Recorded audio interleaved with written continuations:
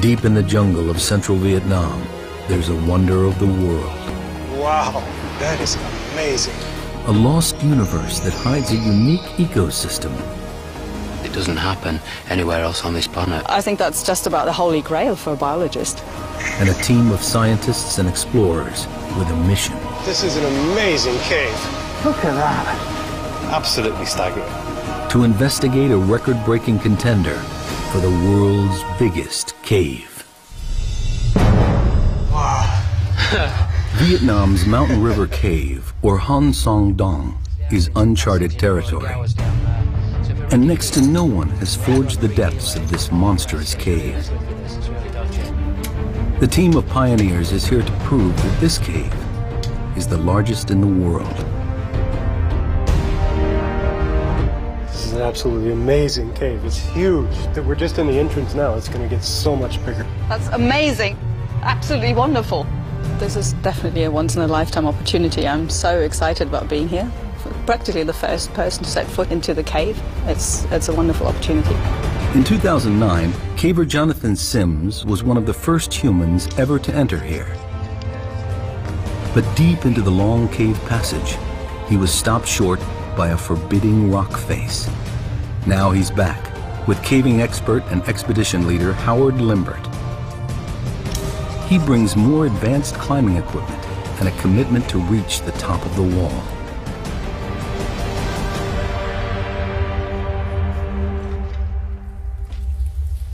The expedition begins with a dangerous 328-foot rappel into the first massive cavern. British caver Howard Limbert has led 12 expeditions to Vietnam's limestone caves. This year's expedition into Mountain River Cave is especially dangerous because it's so remote. Anybody can fall, twist their ankle, break their ankle, that could happen. And if that happens, you know, then we've got a rescue on our hands. Rope free, Annette. German zoologist Annette Becher is anxious to enter the unique underground world within. Scientific opportunity and a caving opportunity as well at the same time. It's fabulous. Daryl Granger is here to unravel the mysteries of Mountain River Cave. He's a world expert in cave geology. If this is the world's biggest cave, he wants to know how it grew to such record-breaking size. It's like no other cave I've ever been to. Southeast Asia is famous for its limestone geology, dating back 450 million years. Many large caves litter Vietnam, but here within Ca Bang National Park, Mountain River Cave is certainly the giant among caves.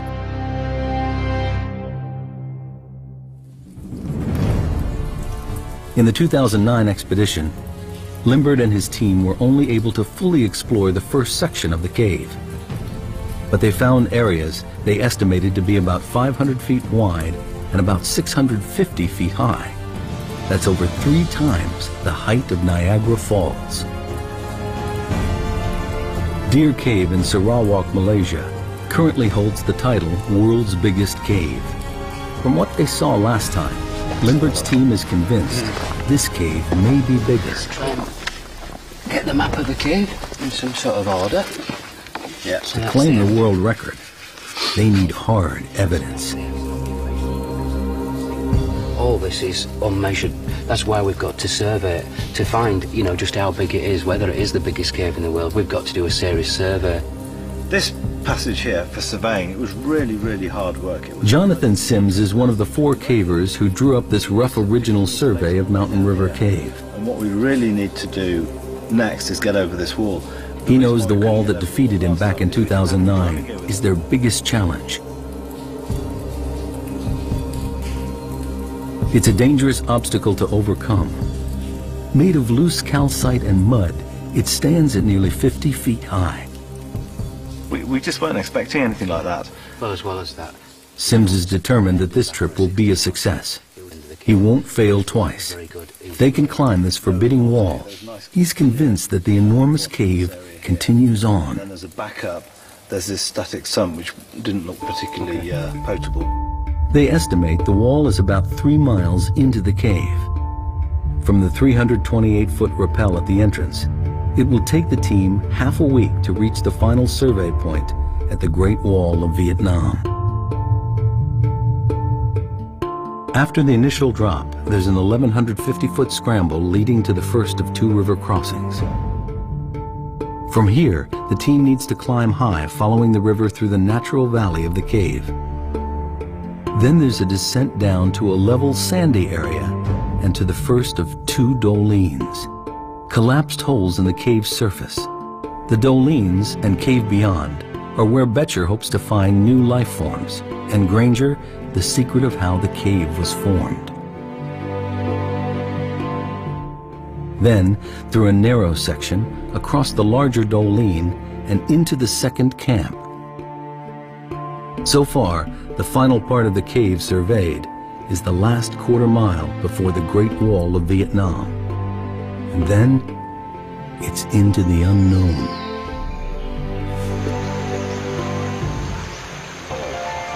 Limbert's caving team has been exploring Vietnam caves since 1990. They picked the Ca Bang Massif for a very good reason. It's a huge limestone area with lots of water, ideal ingredients for cave formation. Where there's no limestone, the rivers are trapped within walls of non-soluble rocks, which hold the water in. But when it does find an exit, the results can be spectacular. The volume and power of the water help create these gigantic caves. Add a monsoon climate with heavy downpours feeding the many rivers here, and the chances of water carving out a colossal cave are even greater. So far, they've discovered 62 miles of caves, but none as epic as this. They suspect additional factors must be at work here. The team needs to navigate difficult, broken terrain to reach their first camp. They're nearly a third of a mile into the cave, with 65 feet to go before reaching a powerful river. This river runs like a main artery through the first part of the cave. At its lowest, 353 cubic feet of water pour by this point every second. It carved this enormous cave, and the team will have to navigate it twice. Limbert leads the way. Oh, some evidence of a bit of water comes through here at times. Bit slippy on these. Yeah. Oh, I can see the river. Whoa! Look at this. This is our river crossing. Oh, then we're underwater. Yeah. Determined to move forward, they must cross the deep, threatening underground river. It's the last bit that looks a bit quick. So if I go up there and belay you, and then you can walk across there, and probably it looks like you've got to climb up in that crack there. Couple of bolts this side, couple of bolts the other.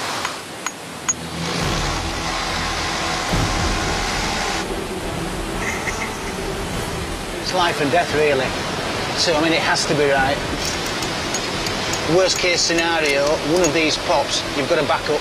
That's why you've got to put, make it as safe as possible, really. In full flow, the river could sweep any one of the cavers off their feet.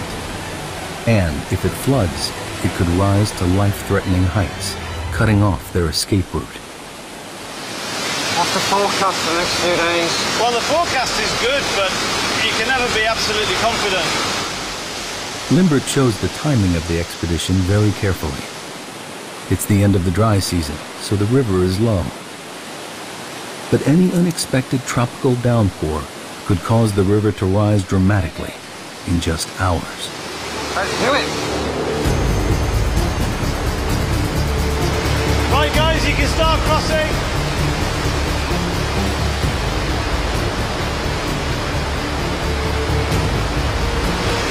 Next one.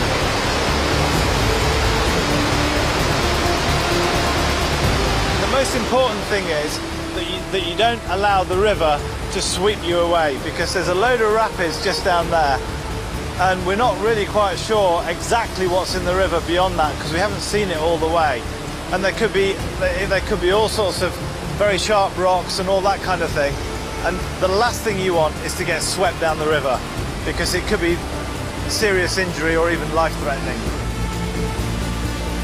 I'm actually quite nervous about river crossings because I'm quite a slight build, and I've been in flooding caves before where when you put your hands on something, your legs just get swept away from underneath you and you can't get them back down on to get footing. It is actually really, really dangerous.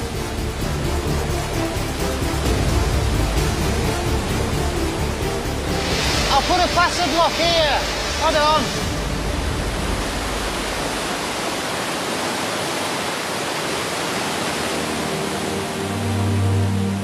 A major obstacle conquered. Darrell Granger can now start to really look around. You can see big formations, big stalagmites over there. Check that one out. This is an amazing cave. We came down those big slopes, we've come through the rocks, and we finally made it down to river level. So now we can set up camp here. We can start thinking about what we want to do next in this cave. The Titanic cave is theirs to explore. What is it that makes a cave so big? There's a lot of stories that we can learn from this cave. To claim the world record, Mountain River Cave needs to be consistently higher, wider, and longer than the current title holder, Deer Cave in Sarawak, Malaysia. When you're talking about largest caves in the world, there's no doubt there's some very, very long caves. And if you went on pure volume, many, many caves are bigger than this cave on pure volume. It's pure dimensions of a whole single passage like this that continues for 5 kilometers is pretty unique in the world. Mountain River Cave runs in an unusually straight line from north to south without any deviation. So let's get underway. Let's get started. Okay? Okay. Granger believes the water in the oldest section of the cave could offer an explanation as to why this cave is so enormous. Highly erosive, extremely acidic water rushing over pure limestone may be the answer. To confirm his theory, Granger needs to draw a sample. Okay, so right now I'm taking a pH measurement. I have a pH probe here. We have to leave it in the water for a little while to equilibrate. That'll tell us the pH of this water. pH levels range from 0 to 14. The lower the pH number, the stronger the acid. To be out of the ordinary, Granger is looking for a reading lower than 7, which is neutral.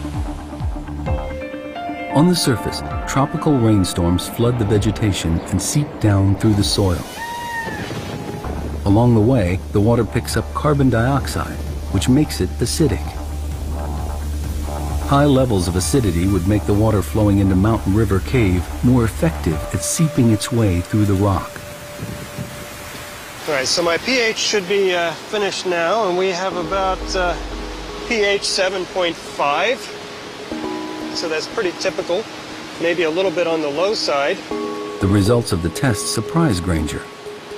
The water here is not overly acidic.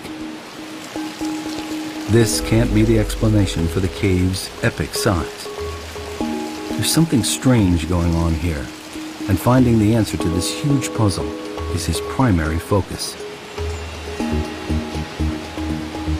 Granger needs to dig deeper. The explanation could lie in the river's efficiency at eroding the limestone. To test this theory, he measures how much dissolved calcium carbonate there is in the water. This will tell him how much rock erodes daily. I'm going to add some acid in here until the liquid turns yellow. And then the way this kit works, I can just read off from the syringe how much calcite is in this water. One more drop. So now it's yellow. Okay, we've got it. We only have about 62 milligrams per liter. This means that every 1,000 gallons of water that passes by here carries 8 ounces of dissolved rock, about the size of a baseball each second. It sounds like a staggering amount, but for a cave of this size, it amounts to nothing. Like the pH level, the calcium carbonate result is ordinary and unexceptional. It's exactly the result a geologist might expect to find in any limestone cave river. These results don't help Granger understand why this cave is such a monster. The answers must lie deeper within the cave. Howard Limbert's team is a third of a mile into Mountain River Cave. They have food for 6 days, enough to get to the Great Wall of Vietnam and back. The team sets up camp. Rehydrating and replacing lost calories has to be carefully managed. Geomorphologist Dr. Hugh Nguyen and biologist Dr. Tai Nguyen of Hanoi University also join Limbert on the expedition.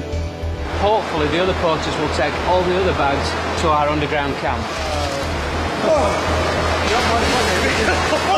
This is a great trip. It's an amazing group. And everybody has pulled more than their weight.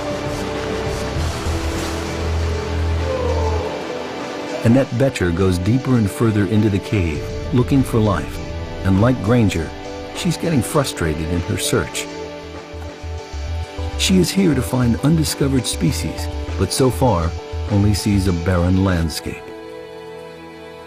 It's a bit of a shame. I had great expectations, but with the wet flooding, I had to rethink basically my approach. The team is exhausted and settles down for their first night inside the cave. The next morning, they continue over half a mile further.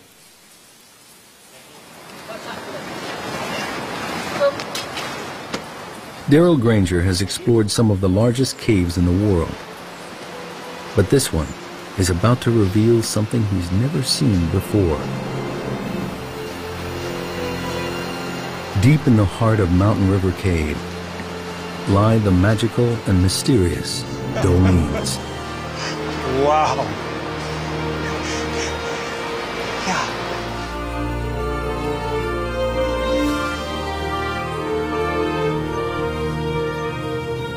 Here, the cave roof has collapsed inwards, allowing sunlight to flood in, connecting above and below ground with the vital ingredients of life, water and light. Man, this is the world's biggest cave. The rest of this stuff is just building up to it. That is amazing. That's 1.5 kilometers away. That is huge.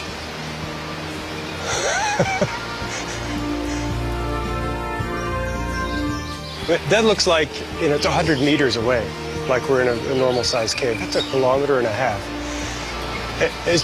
It's hard to even imagine how big that passage is. Here, a unique mini jungle has taken root, 1/4 mile below the surface of the earth.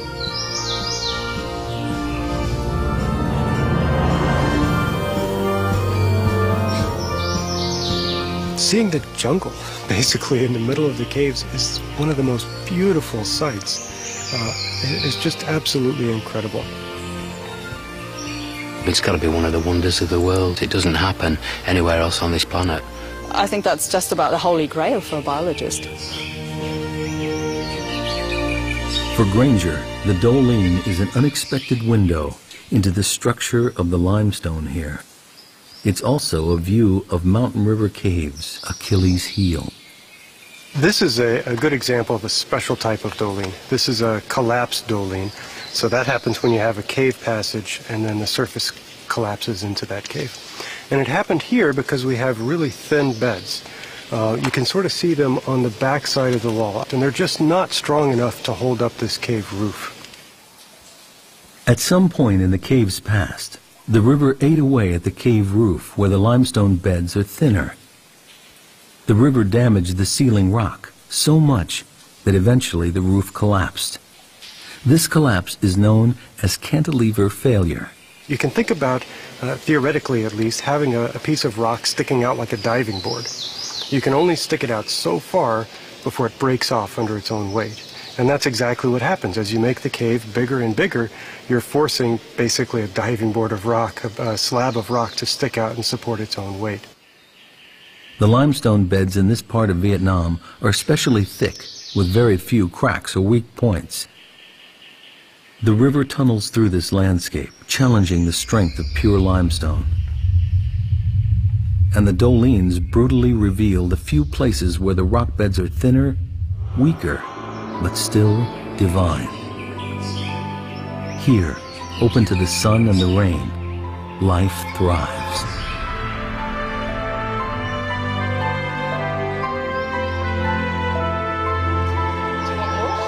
Dr. Tai Nguyen and Annette Betcher are the first to climb into the undergrowth.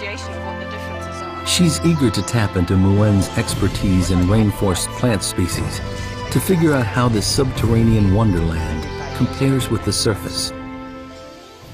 After disappointments in the first part of the cave, the Doling fulfills Betcher's expectations. Here is an area rich with life, a unique and unexplored ecosystem. This is absolutely fantastic. It's a treasure trove for biologists. And everything that lives here has got here by complete chance. So birds have dropped seeds, plants have sprouted up.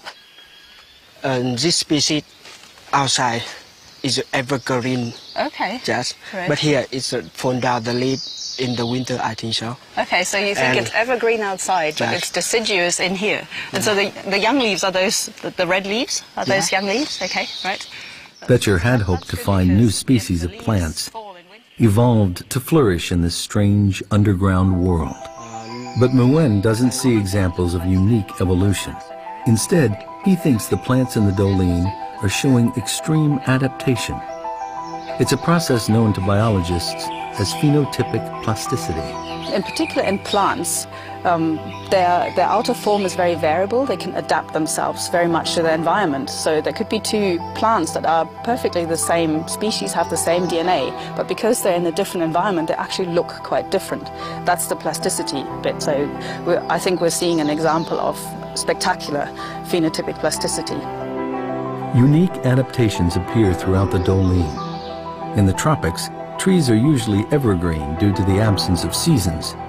But down here, they're deciduous, with sparse foliage and narrow trunks. Dr. Nguyen theorizes that this is how the trees adapt to the comparative lack of water and shortage of light.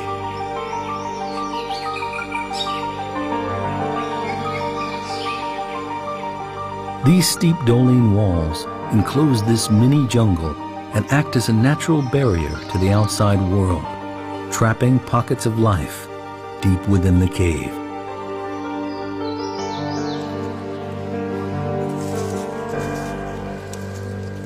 Betcher looks for soil thick enough to lay some surface traps.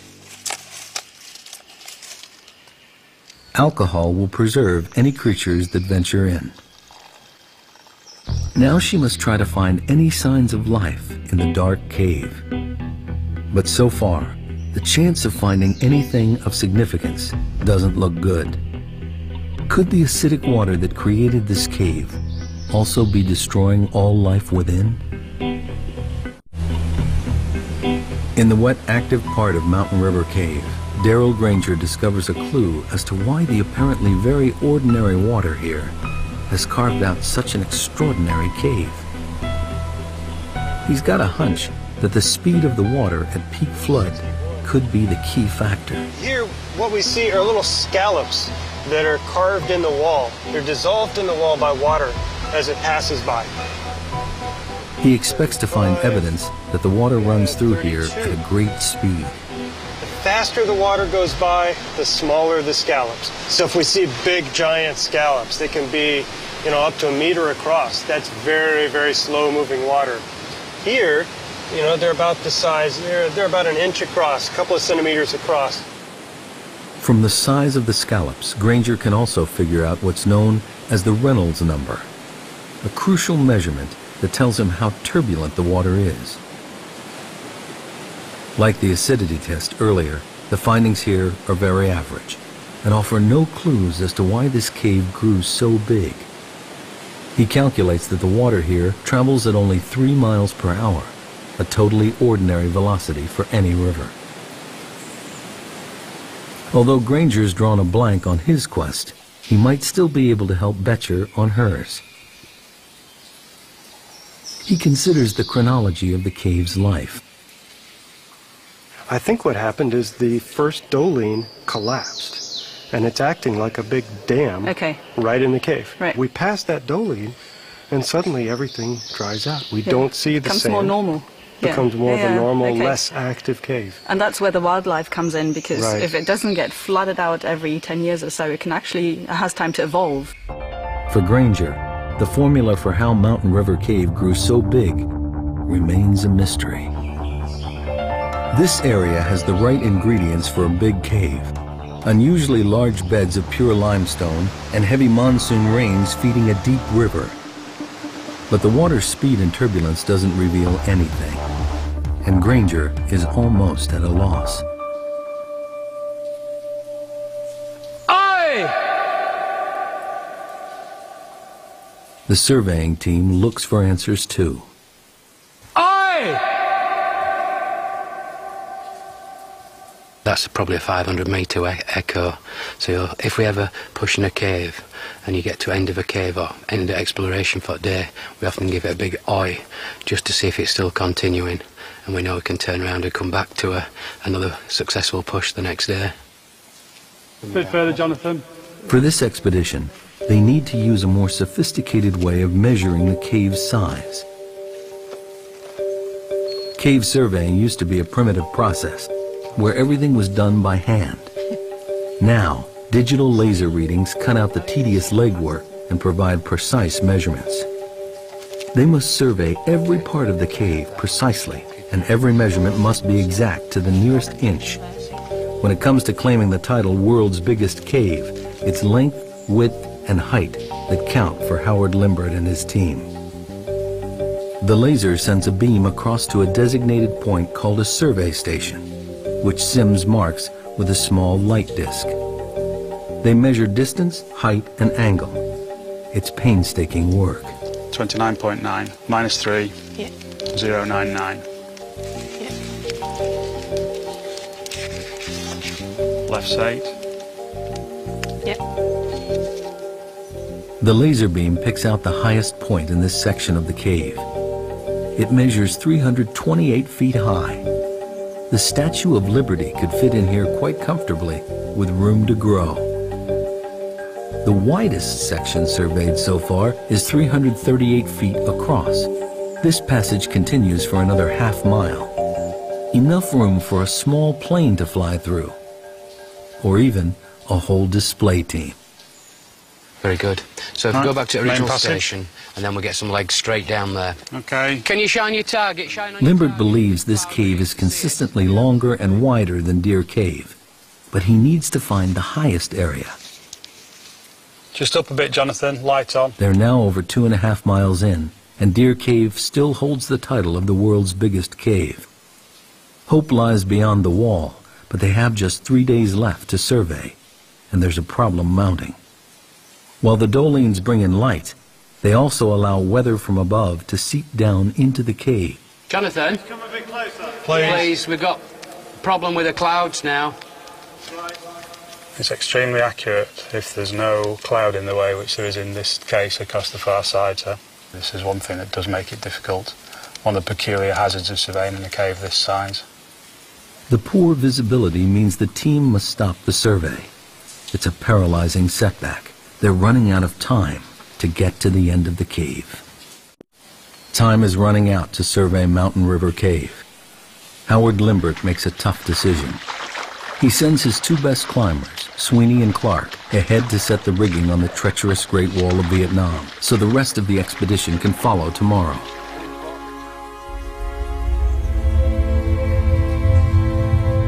If they can't scale it, they may not finish the survey, and we'll never know just how big this cave really is.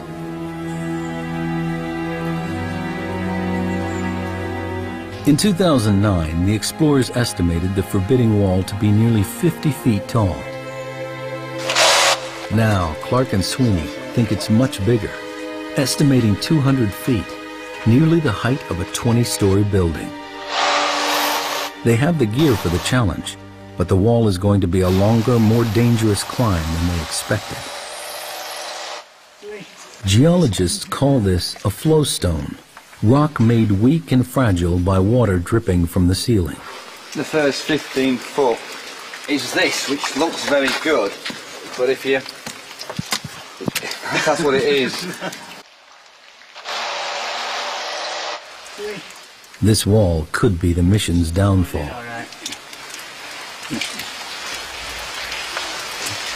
That's just mud and gravel, is that? Ouch. It soon becomes clear this cave is not going to give up its secrets without a fight.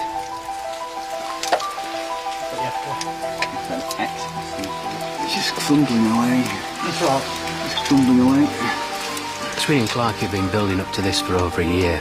It's something that they're particularly interested in is climbing and climbing the wall. What we're climbing in is a very soft mud, calcite, and so normal bolts would just fall out. It's going to be a difficult and exhausting climb.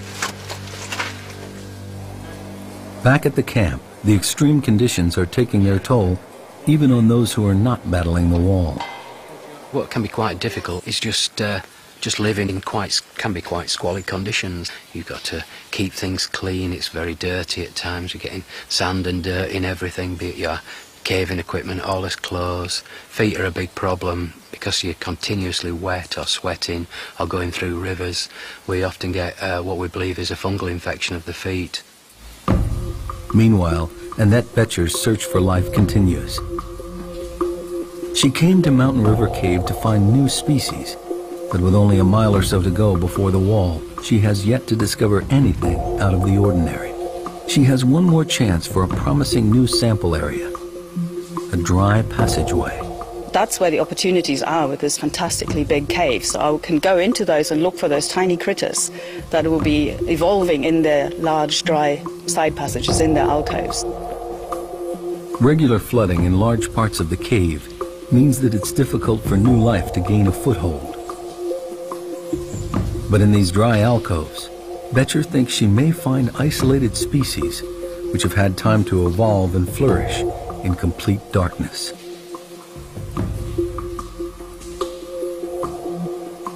The smaller and more primitive the species, the better equipped it is to evolve quickly. Evolution takes a long time. If you have something like 2 or 3 generations a year, you can evolve at much greater speed. And mammals don't tend to have those generation times, so a white blind bat in the cave is unlikely. Because of the cave's sheer size, species can easily get cut off from each other. In isolation, Betcher believes it's possible for weird and wonderful offshoots to evolve. Oh my word, look at these. Zoologist Annette Betcher finally strikes gold in Mountain River Cave. This is the first white woodlouse that I've seen ever in the cave. On the surface they would be dark colored, probably dark grey, slate grey or black. This is not something I expected to find here, so I'm very pleased. Come on. I'm almost 100% certain that this is a new species. And the reason being is that to have a new species you need isolation, geographical isolation, but this is a pretty isolated place. They look different. There's nothing nearby that I've seen that's got no pigmentation. It's a woodlouse, all right, but it'll be a new species of woodlouse and it'll be specific to Hang Song Doong. It's about as good as it gets. It's a fantastic discovery for Betcher. A species that has adapted to its environment and survived the great floods of water that helped create this cave. Well, there's absolutely no chance that anybody's ever seen these creatures before, and that's what really excites me. It's a wonderful discovery. The woodlouse is a clear sign for Betcher to what's happening here. In the cave, the key to adaptation is being able to keep up with the ever-changing environment, and the organisms that most successfully adjust to the prevailing conditions have a better chance of survival. When I set off, I had actually fairly low expectations. So finding the white woodlouse is much better than I expected. I'm very excited about it. The woodlouse's evolutionary path has enabled them to survive and prosper in an environment never seen anywhere else. I would expect new cave species probably to be pigmentless, so looking white to us and be blind. I don't think that the woodlice we found are blind. They don't seem to have rudimentary eyes, and they can certainly sense light. So they are adapted to the cave environment. They just haven't gone the full way yet. So there's room for them to evolve more. And the next step would probably be for them to lose their eyesight. A once-in-a-lifetime breakthrough, Becher discovers new life within the Doong. A breakthrough in evolution attributed to the awesome scale of this lost world. Back at the camp, time is running out.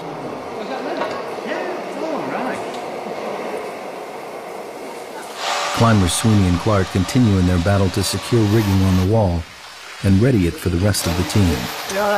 If they don't succeed, the team can't complete a definitive survey. Limbert and the rest of the party wait nervously for news.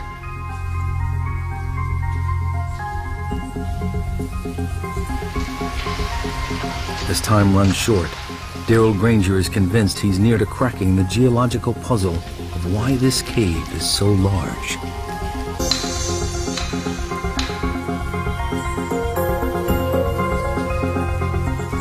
Huge volumes of water, pure limestone, and a tropical climate are important factors. But it's not enough to explain why this cave is so big.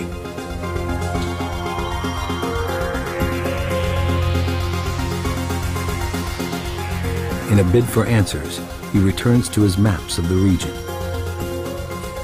So this is a digital elevation model. It shows the area that we're in.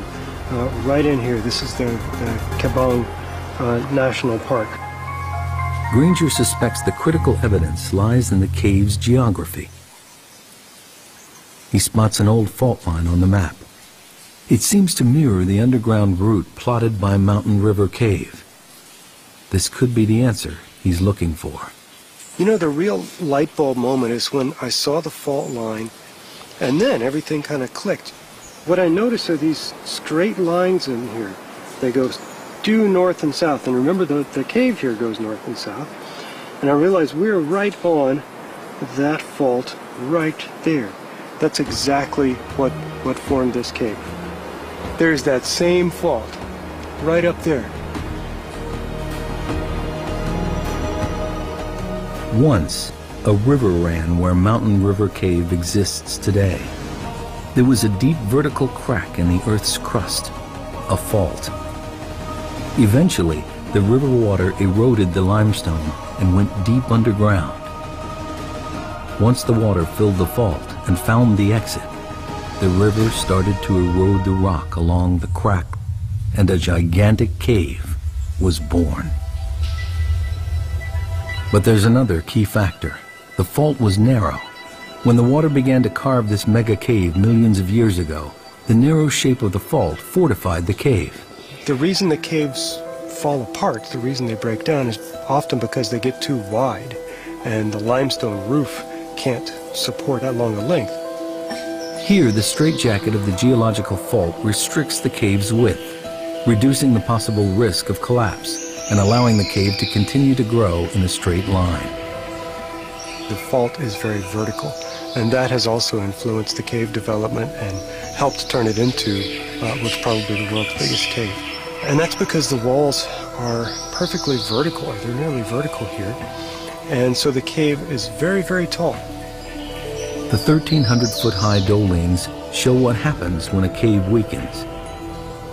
Granger has every piece in place. Unusually thick pure limestone, a huge catchment area feeding a large river, an underground fault line, the right shape to contain a stable cave passage, and finally, a river on the limestone surface that made a cave at the first opportunity. A perfect formula to build a gigantic cave. The title of the world's biggest cave could rest on reaching the top of the Great Wall of Vietnam. But first, they need to know if Sweeney and Clark have managed to climb it. 2.5 miles in, Limbert finally gets the news he's been waiting for. His team has reached the top of the wall. The height or pitch is even more than anyone anticipated. Absolutely fantastic. The pitch is, well, we reckon it's something like 80 metres. We think we've used about 80 metres of rope. Oh, 80-metre pitch? 80 metres. 80 metres? Great news, yeah. That's his main objective of this trip, is to get up that wall, and we've done it. This morning I was very doubtful we were going to do it. I thought we were going to be too tough, but they've managed to get up. They've done a brilliant job. 80 metres is a big climb in those conditions. The good news brings speculation as to what lies beyond the wall. I'm not going to be surprised if that's the end of the cave. I know Howard thinks it's going to turn left. My inclination is it's going to go straight there and terminate. But, you know, that's what we're going to find out.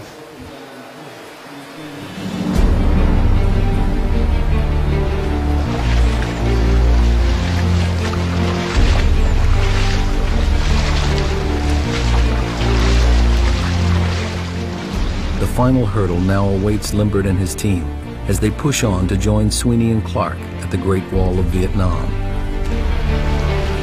It took almost 2 days for those guys to bolt up there. It's very fragile rock, so you need to be very, very careful. They've done a great job. My greatest feeling was one of relief, which perhaps indicates how serious a climb it has been. You're standing up there and you're looking down and all this, and it's absolutely tremendous. The team finally arrives at the wall. It towers above them. This is what they've been working for, their ultimate destination.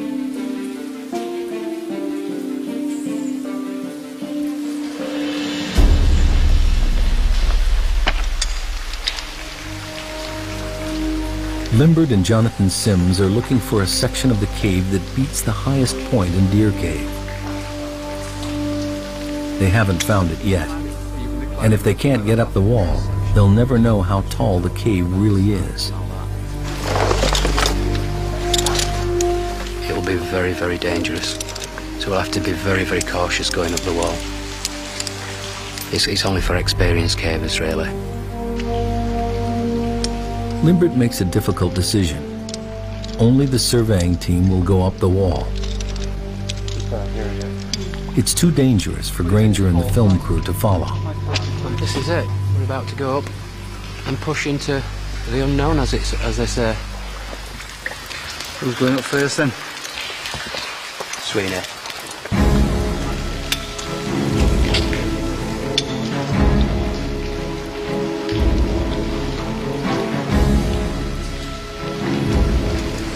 Ready to rock. You just have to hold a bit of tension for the first bit like that. We're all on tenterhooks waiting to get over this wall to see what's next. The film crew rigs one of the cavers' helmets with a camera to record the climb.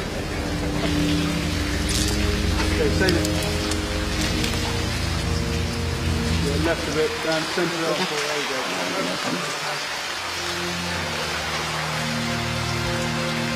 They can only watch as Limbert leads the team up on the final stage of the journey. It's a whole team effort. I mean, it isn't just a few people going up a wall. It's the whole build-up. It's the sort of year of planning. It's all the prep. It's the porters. It's absolutely everything that gives a few people the chance to do something like this right at the end. The cavers attack the Great Wall.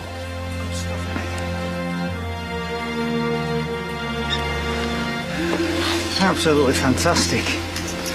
There's something else, is there? Look at that. They have succeeded in the most difficult part of the expedition. The Great Wall of Vietnam. This huge flowstone, nearly the height of a 25-story building, is conquered at last. But the elation is quickly followed by disappointment. As Granger suspected, Mountain River Cave ends here. An exit to the outside jungle lies just 984 feet beyond the wall. With no more cave to survey, the team gathers the final measurements from the top of the wall to the ceiling. The highest point in Deer Cave is 574 feet. They've just climbed 236 feet up the wall and can now calculate the height of the whole passage. 45.8.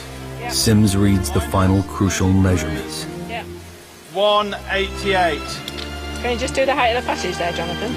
Yep, so massive. Absolutely huge. Absolutely huge. Finally, they get the readings they've been waiting for. It's 96.4. 96.4! That's incredible. Spot there, were you? Jesus. That's incredible. Altogether, the measurements show Mountain River Cave is the world's biggest, with the passage continuously higher, wider, and substantially longer than any other cave in the world. It's a fabulous cave, a really, really fabulous cave. Really enjoyed ourselves. We had a great time, we're having a really, really good time. It's just mind-blowing stuff, is this? It really is, and it just don't get much better. This has been a tremendous experience for me. I feel very lucky to have been invited on this trip to see the world's biggest cave and try to figure out the science behind this cave. Just very privileged and lucky to be along on this trip with Howard and his team.